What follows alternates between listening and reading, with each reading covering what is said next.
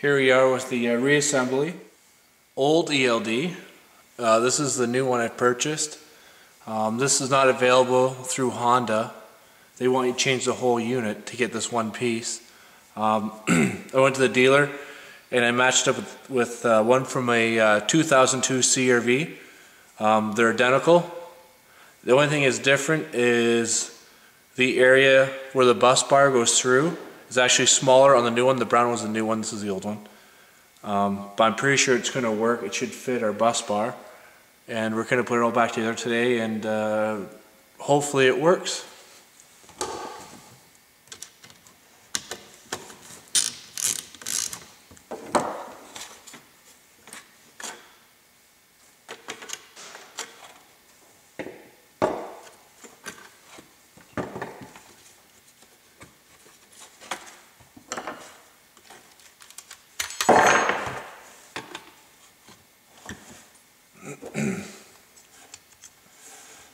It does fit through there. It's a little bit tighter fit than the old one. I don't suspect it's going to affect the operation of it at all. We'll find out. Make sure you put the ELD in the right way. You notice the connector's off to one side. You want to make sure that connector corresponds with the hole in the lower part of the fuse box case, so it has to go in this way. So it's sitting in there. You can access the connector.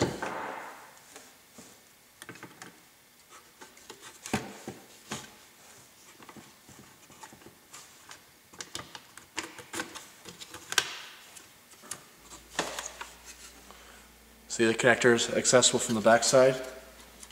Make sure the idea is snapped in the tab there.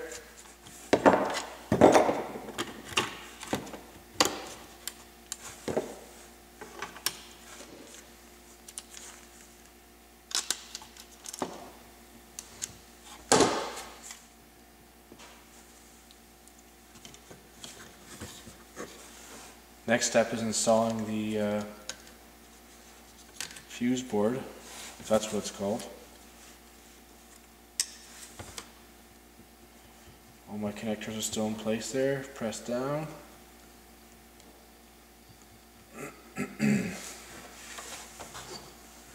Circuit board. Remember those two pins? Got to go through.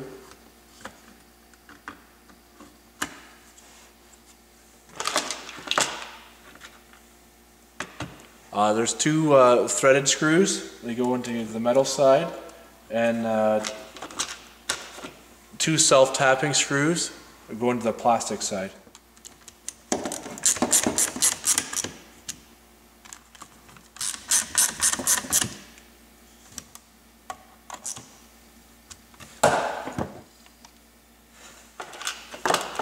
Have to install the two fuse spades or connectors, or whatever you want to call them here. Make sure I'm putting them on the same way as all the other ones there.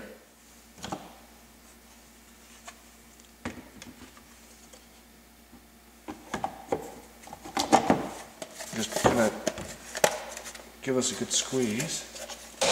Oh, I'm putting quite a bit of force on that to push it in. There, it's all in place. Just checking to make sure all my fuse spades are lined up in here.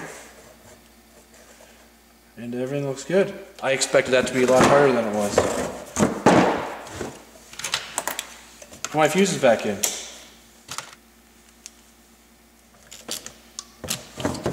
Just gotta take my picture, get my picture out of all the locations of the fuses and relays so I get them in the right spot.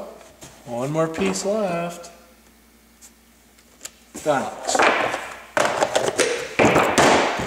Done.